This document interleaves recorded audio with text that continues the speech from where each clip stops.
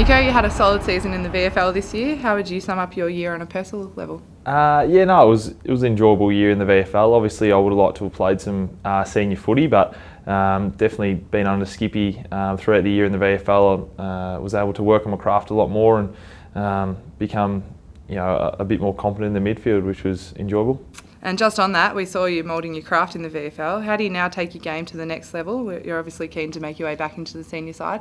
Yeah, I think it's certainly a different role that I tried this year, and it would be something I'd love to do at AFL level. So I guess it's just still trying to train and compete with the guys training with Dyson and Job and these sort of guys. And if I can continue to do that, then hopefully another year of progress will see me in the seniors a bit more. It'd be nice.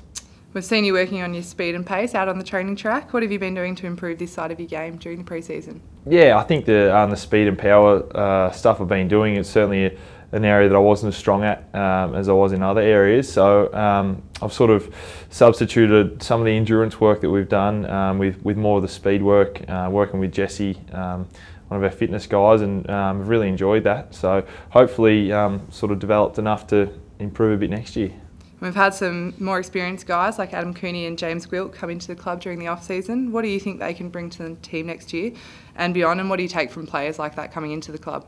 Yeah, I think it's great to have guys come from other systems. I think we've seen with Chappie and Brendan Goddard the last 2 years, it's been great to have guys from a lot of experience and from successful clubs. And I think that's what Coons and Gwildy will bring, as well as Jolsey as well. He's going to hopefully replace, through losing Paddy, he'll replace and look to strengthen up the side next year.